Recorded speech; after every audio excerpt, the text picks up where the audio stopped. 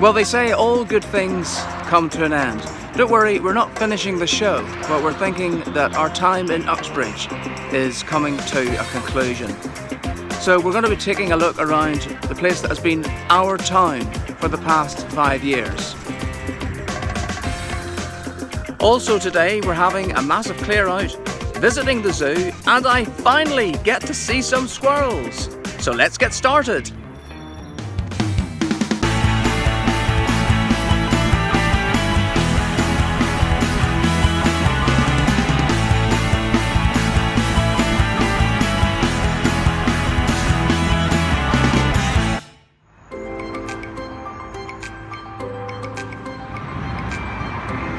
This is Frey's River. It's just round the corner from where we live, and we walk along here when we go into Uxbridge. It can be a little noisy with the traffic because the main road is just on the other side of the fence. But when you see the ducks out, it really does make a lovely walk into the town.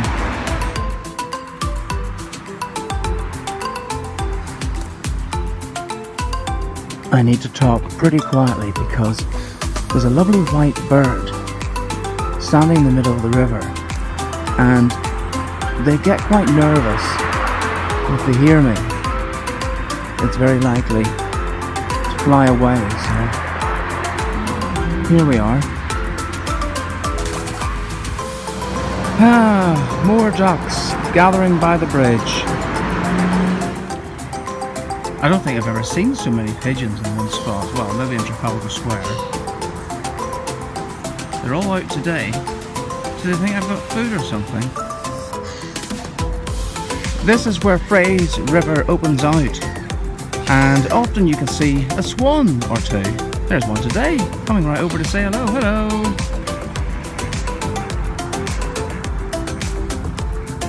I see you've left your mate behind. Yep, way over there. You can always be sure of seeing a few ducks around here as well.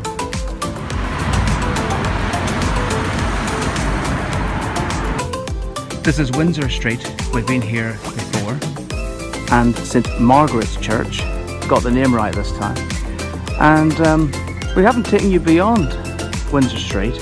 So up ahead is the High Street, which is partly pedestrianised. There are two shopping centres in Uxbridge, the Pavilions and the Chimes. This is the pedestrianised side of the High Street. This is where you'll find Uxbridge Library. There's no cars at the minute, but you do find traffic coming through this part of the town centre. It's also one of the bus routes through the town. You know how you walk past somewhere for years and never go in? Well, that's what happened with Nonna Rossa. But we did eventually go in a few weeks ago and had a fabulous time at this Italian restaurant. I know what you're thinking. Why have I heard Uxbridge in the news? Well, it could be because a celebrity was arrested at Heathrow Airport and appeared at court. And normally, when that happens, the appearance is right here at Uxbridge Magistrates Court.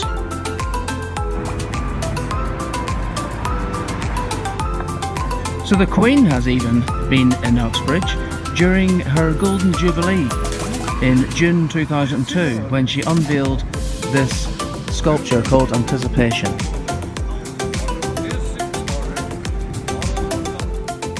Uxbridge is also home to Coca-Cola in Europe.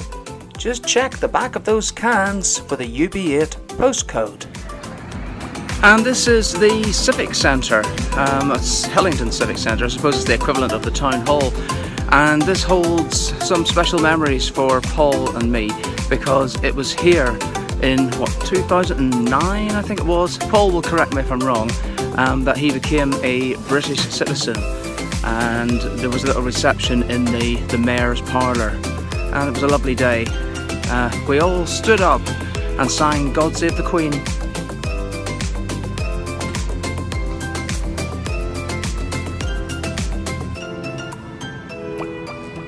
I did say at the top of the show we've been in Uxbridge for 5 years, and that is true. But in actual fact, we were here one time before, and for a further 5 years. We've had 10 years in Uxbridge. We will miss the place when we leave, but we do feel that now is the time for change. We have a lot of boxes here.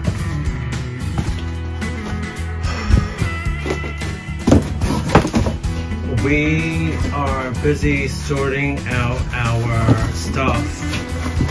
We are having this. We have lived in our house for about 5 and a bit years now, and we are going to be having this house cleaned. We are going to have it deep cleaned. And this is the first day of sorting out the stuff. We've accumulated a lot of stuff. We're going to see what needs to be kept, what needs to be discarded, and things that we will think about later on. I think we need to be ruthless, and you want to get rid of my old school photos? No. Into the box they go then. Keep? Yeah. So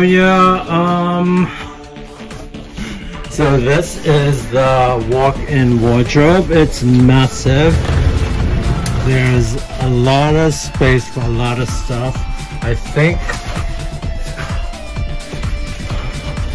I'm not really looking forward to going through everything.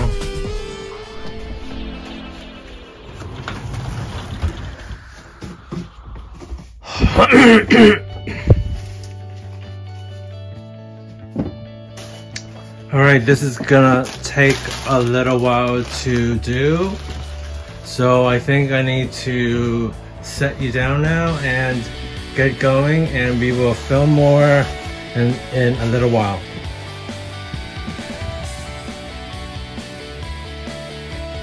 As you can see, we've been pretty busy sorting lots of stuff, clearing lots of stuff, and there's still quite a long way to go. We've even got last year's Christmas tree still waiting to be disposed of. But it feels quite cathartic to do this because there's been a build-up of stuff in our house for the past 5 years, and it's time to start clearing. And in fact, once we've got everything boxed up, we plan to leave it where it is, because who knows, we might be moving house in the near future.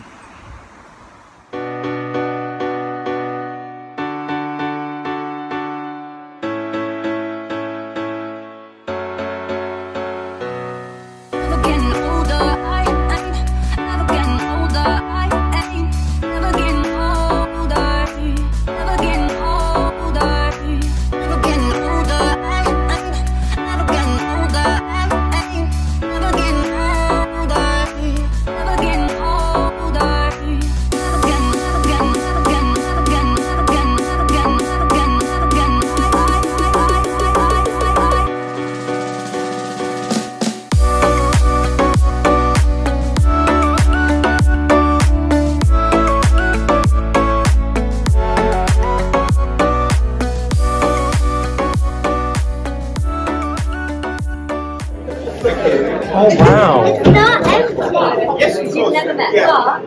This is Matt. That's amazing. This is Jack, our large hairy armadillo. Like, I think I've only seen them on TV before, and it's like a bit surreal. Yeah. Do they eat many things, or are they hungry? They'll eat anything, literally anything. So we feed him insects, a special pellet, which is actually a cat pellet. Yeah. And then he gets vegetation and occasionally a bit of meat. He looks very active. And he's a fully grown adult. Yes, he's a fully grown adult. He is about 10 now. But there's 20 different species of armadillo. So you may have seen a larger species like the giant forest armadillo, which grows around 5 feet long. So. Wow. But he's a large hairy. They're found in southern parts of South America, so not really the rainforest, but dry area. Do you have many of them in the zoo? We have Jack and Marion, who are brother and sister. So Marion is in a real photo at the moment. Okay. And they come out for our demonstration, so that we train them to come out and do some behaviours for us, which is mainly running around. Yeah. Up to about 15 to 20. There's a general lifespan of them. Wow. So they've got great big front claws, they're really powerful, they'll dig into the earth in a matter of seconds. So they're big excavators. Wow. They're a bit like bulldozers. Yeah. Just crashes around. Hey there, this is Jack, and he's a large hairy armadillo.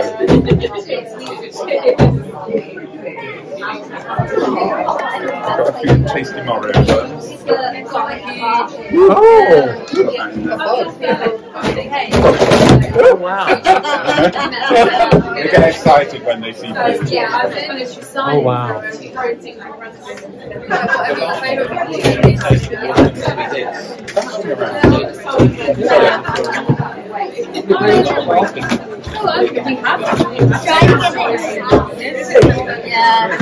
tends to be though, they've got a bit of like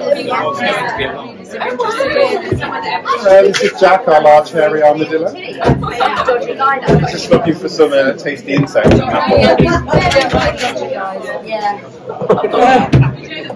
you go to college together?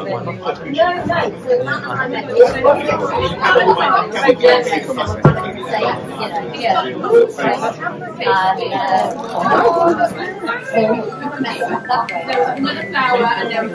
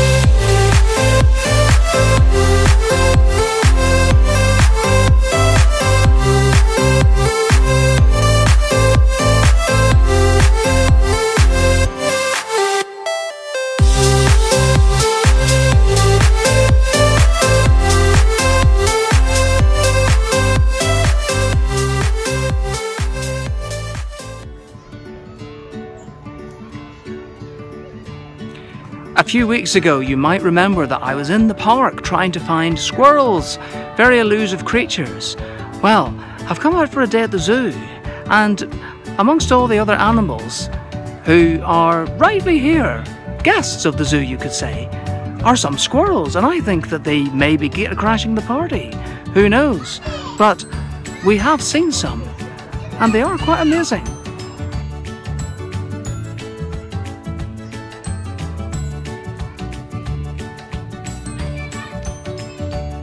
I saw it over there before. Up over there. There's like some movement up there. I don't know. Do you see it moving up there?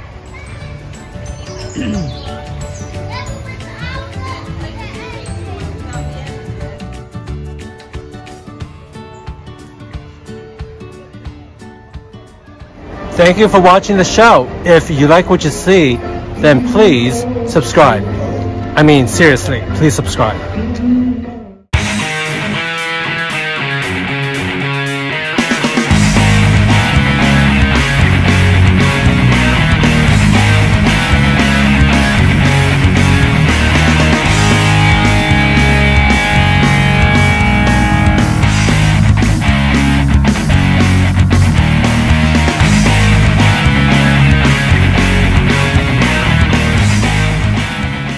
That's it for today. See you next time.